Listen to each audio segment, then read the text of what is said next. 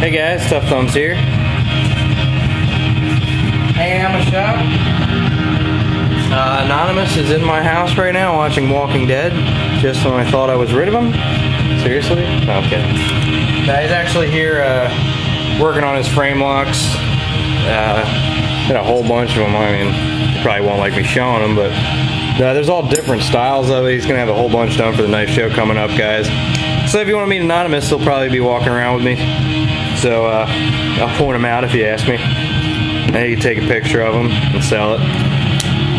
But yeah, I got 2 pimp knives, a new knife, some modifications, and a little review real quick. First up, I got on a trade today. I got this Spool Zermani, whatever the fuck his name is. Cool knives, really smooth. Got the IKBS. Don't know the name of it. Typical me. Don't know the name of an expensive knife I just got in a trade, but I like it. That's all I know. It's missing a pocket clip screw, but it is what it is. It's a cool knife. Very, very smooth. Like, extremely smooth. The Grayman, get a little refurb on it. Just stone washed everything. Put a new thumb stud on there because I did not like the thumb stud that was on it. I kind of feel like when you can't see that thumb stud from this angle, you're gonna have some issues opening it. So that's just what I notice. Every knife that is hard to open with the thumb stud, it's just way too low. But the Grayman looks real good stone washed. Very nice, very clean. It looks good. I'm happy with it.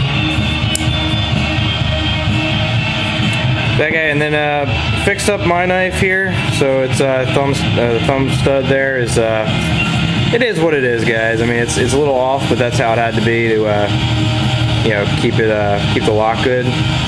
But you know, the next one be easier. It's a prototype. It doesn't bug me one bit, but it's smooth. Just need to put a detent in there. You see the centering's perfect. It's got a nice little orange backspacer. But it's very smooth, so imagine with the detent it's going to be even smoother. Who was texting me like 20 times? Okay. Anyway, yeah, the guy, it's really quiet too. Lockup's nice and early. Zero blade play, not movement anywhere. It's definitely a good little prototype, just to kind of show, see what I can do, and show this at the show. So happy with it, very happy. Thanks for the feedback, guys. Still don't know the name. I'm probably gonna look at it tonight while I'm laying in bed. Just look at some of the comments. I did look at some, and they were pretty funny. Was it Glockmaster or something? I don't know. What the hell his deal is with the puff thing? I don't know what that's all about. I'm not a pothead though, so I don't want to steal Gavco's pufferfish idea. So yep. So if you're at the knife show, guys, I'll have this. I'll probably be there on Friday and Saturday. At the least, definitely Saturday for sure, 100%. So, and I'm looking forward to it. I'm kind of been getting new knives lately to, doing trades, and so I could, don't have to spend money. Maybe I could trade something at the show that I really want. Even though the stuff I've gotten I actually do really like. So anyway, first up, quick review, a little quickie review here. So I had asked Farm Doc to grab me this Spyderco. It's been a while since I had a Spyderco. Now, don't ask me to pronounce this. I have no idea. I saw this one and I really wanted it. Nilakka. It's a Japanese design. I don't know much about the backstory. I know it's a traditional Japanese style, like puko or whatever the hell you call it. I don't know, but it's a folding knife version. I got it. I wanted it so bad. I mean, I saw it and I just thought it was cool as hell. And I get the feeling a lot of people are turned off by the looks of it. For me, I find this thing to be absolutely beautiful. I mean, when it's closed, it's just looks like a piece of wood or something. It's just really just clean as hell. It's a very clean knife. You got the brown G10, kind of a triangular, just cuts on both sides. Solid stainless steel backspacer. Really nice low ride fold over clip, which is perfect, by the way. They're very shiny and nice, and fit and finish is perfection. It's got that Hoback style cutout in the blade, so it's like an inset, kind of like the Surefire, I think it's a Delta, right? Yeah, so it's, you know, you don't see a stop pin anywhere in there, which I like, and it is just so freaking smooth. And it is CPM S30V. It's made in Taiwan. All my favorite Spydercos are Taiwanese made or made in Taiwan. You can see it's like nice grind lines on there, and you don't even see, it's pretty much a zero grind, I guess, a zero. And it is, I think this knife has basically redefined the word sharp. Let me grab a piece of paper.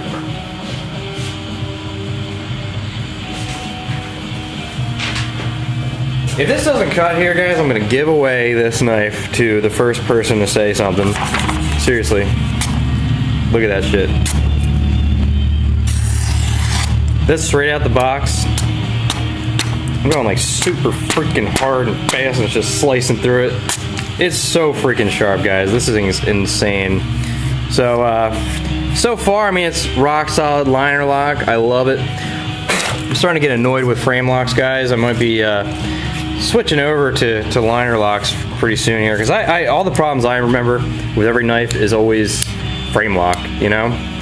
But this has a really tiny little hole there, but it's enough to grab the finger nicely and just flips open beautifully. Very easy to engage and disengage the lock. The only problem I have is not really a problem, it's just not the most comfortable thing in the world, because this jams right here. Same with the Rock Lobster or the Lum Chinese. It's just got that straight nothing there. So, of course, in the left hand, feels okay because it goes in there and over, just like the Crusader. But guys, if you're on the fence about this one, it is a vicious knife, and it is sharp as fuck, and it is beautiful and smooth and perfection. I'm very happy that I got this. Thank you, Farm Doc. I'll pay you whenever the hell I feel like it, but you know, for now I'm just gonna keep it. I'm just joking, dude. I love to mess with you on video. Almost cut myself there. So, first up, I don't know which one to show first. I'm gonna have a problem with the dark thing again. So this is a Hinderer that I had pimped before, and the owner wanted some marble carbon fiber, but I've been having a lot of trouble with the marble lately, guys. Black Slate's the only one that makes it, and he doesn't have it often, and it comes in really thick pieces and just not easy to work with. So basically I threw this option out there for my buddy Bob to be the first one to get Tough Knives carbon fiber, and it turned out way better than I thought it would. And this Black Slate made this. They put the he put the pattern in the carbon fiber, and it turned out absolutely amazing. I love it. Hopefully I can get it to glow enough, because I'm not right next to the light switch at like the last place, so I gotta walk over there and walk back. So,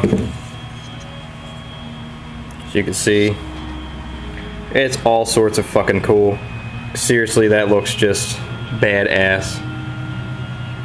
I mean, that looks amazing. I love it. I'm in love with this, seriously.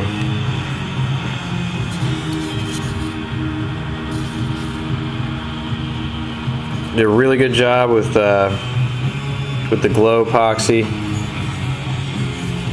Took the liner out there. It's plenty thick enough just to be by itself, and nice and smooth, nice and centered, lightweight because the liner's gone. Very comfortable. The choils are all fit in place. It's just flat and beveled. So this is the glow epoxy Tough Knives carbon fiber. I really like it a lot. It's so cool looking, and it glows like a really nice greenish blue. I don't know if it's because it's a really thin layer, but it's gorgeous.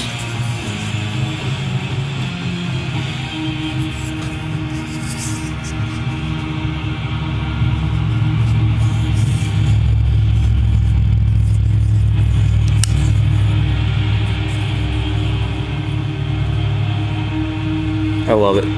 Love it, love it, love it. So Bob, you're first. Let me know what you guys think. I'm kind of doing this as a tester to see if I should get more of this, you know, so I can you know, keep having it in stock so you guys can get it. I was just not too sure if you guys would want you know, my logo everywhere, because it is me. I mean, and it's a Hinderer, so it doesn't make any sense. But if you really like my work, I guess maybe you're a fan of my stuff and you like it that much that you want the logo, then yeah, definitely. I love it. I definitely love it. It looks like a nice design too, you know, because the way they stick together like that, like chained together. So it definitely is gorgeous. I love it. So next up, I got a Kershaw, one of my favorite Kershaws of all time. I was given free reign over this one, and I love the way it turned out. I went the extra mile on it just for the hell of it because I love this knife so much. As far as Kershaws go, this is definitely one of my tops of all time. There's a few things that need to be done for it to be my favorite. So I did it to this one, and then some.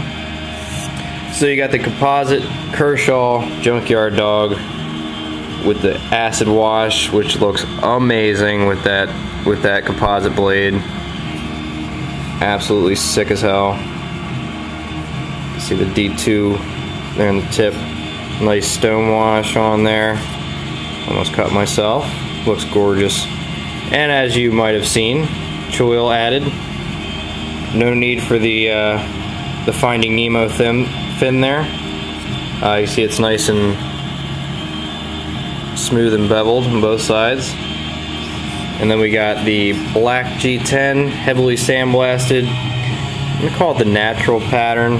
I think Jeff Karg has a natural pattern, but I gotta think of a name for it. I think it's more like a tranquil pattern or something. It's like, it's kind of more contoured and rounded than the rock pattern.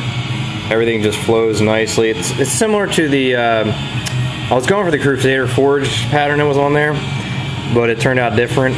I really like it. And you see I put a nice pocket clip on there. Of course, you guys know that the pocket clip sucks on this thing. And a Damascus backspacer. Just for the hell of it. Heat colored, sticks out for all your skull crushing needs. It's kind of like a bluish heat colored Damascus.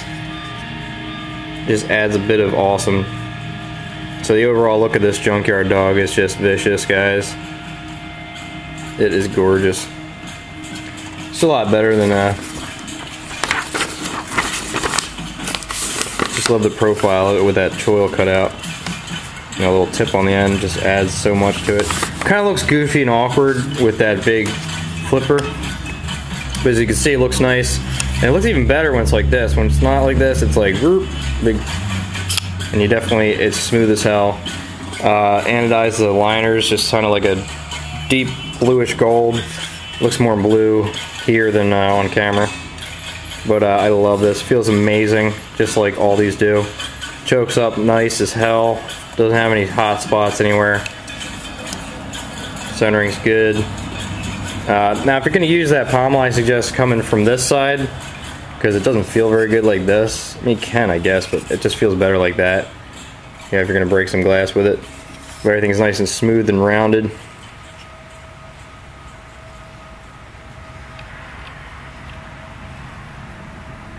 See, there's lines in it all the way up. It's Damascus. Really nice looking. I like it. Yep. Very happy with the way that one turned out. Acid wash looks great. The separation, I think it's copper. It like came out even brighter than before. It's gorgeous, guys. I likes it a lot. I'm on a black G10 kick, guys. I kind of just, it's so clean looking compared to like the regular peel ply crap that you get on everything. That's a cool blade. So that's finished. Thanks for watching, guys. Have a great night. Peace.